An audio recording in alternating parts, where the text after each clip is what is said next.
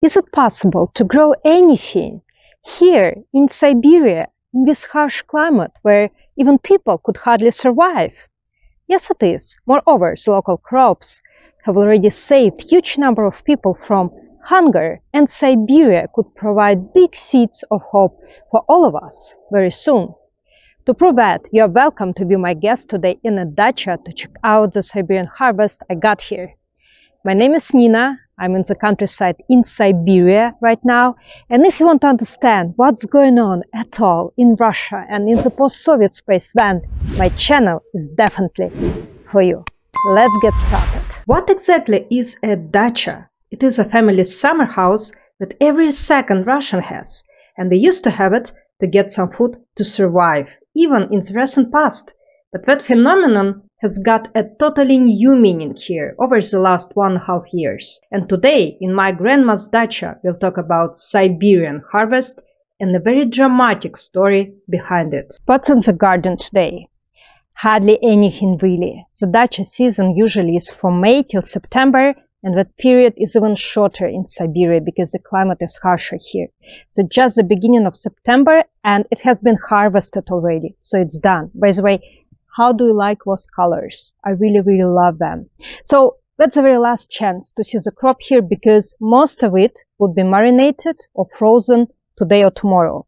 What do I have here? Fresh vegetables we used in summer for food, and now tomatoes and cucumbers get canned for winter. And this garlic helps in doing that a lot. This big orange pumpkin, we won't use it to celebrate Halloween, we don't do it here, although some teenagers could, but we would hold it till winter just like that, without doing anything, and it would be fine. And finally, legendary summer squash. Why is that? Because there are many jokes here about this particular thing. Most people grow them a lot in dachas, but it seems that after that, they don't really know what to do with them, how to cook them, or maybe they just don't like their taste that much, and they even beg their friends, their family members, their colleagues, please, anybody would take my summer squashes. Different types of berries, ashberry and strawberry. It's frozen already, and they're used to make winter jams. So as you can see, Russian cuisine, Siberian cuisine is designed to help you to survive the harsh cold. Winter is coming very soon to Siberia, and the first snow can fall in mid-October. Please don't forget to subscribe to my channel if you want to experience a true Siberian winter with me, with your favorite Siberian. For example, I'm going to share soon some videos I made about Lake Baikal in winter or about Siberians in winter.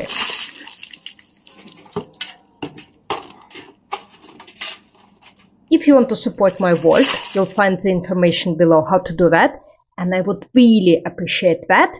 And now back to my Siberian harvest. Another interesting feature, especially here in Siberia, is that dacha folk likes competing with each other in growing some exotic fruits.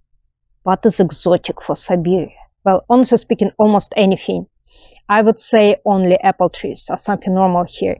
So my grandma tried growing melons, plums and pears. That's the very last pear from her dacha. They're not really supposed to grow here. That's why they end up being very small, hard, and not really tasty. But that's a reason to be proud. I managed to grow that even in one of the harshest climates in the world. Now, let's compare the size of a Siberian apple and a normal apple from a shop. I bought it very close to my house. It's supposed to be from southern Russia. It means from the south of the European part of Russia. You can see the difference, right? Now let's compare pears. A Siberian pear and a normal pear from southern Russia. So you could see that they are 3 or even 4 times smaller. And vegetables and berries are normal here, so they look fine, but it seems that there is kind of glass ceiling for fruits here, if I could put it that way. So for sure there are many limitations for them to thrive here. Please let me know below in the comments if you have any questions about Siberia and the post-Soviet space in general. Smaller is better sometimes, and I'm pretty sure most of you have never thought about Siberia that way, but in fact, that land has saved huge number of people from hunger. And those tiny fruits did mean the world to those people who could get nothing. For example, my grandfather was secretly sent to Siberia by his parents as a kid, and I say secretly because it seems that it was not really allowed at the time to travel because it was a huge famine in the major grain-producing area in the Soviet Union, including Ukraine and southern Russia, where he was born in the 1930s. So his family did hope that at the very least by moving him to Siberia, he would survive.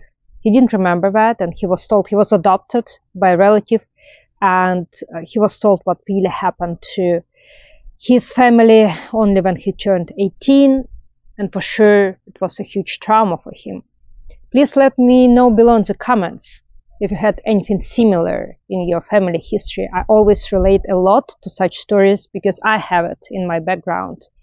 And I know that many people from the States and Australia are watching my videos, and I guess many people migrated to those countries because something dramatic happened back home. And let's be honest, migration, with very few exceptions, has never been easy.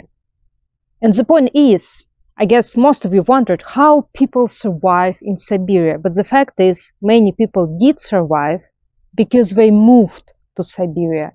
Yes, it's hard to grow anything here. Yes, you can't get tasty pears and plums, but at least you could get something. We've talked about the past, and now it's high time to discuss our future a little bit.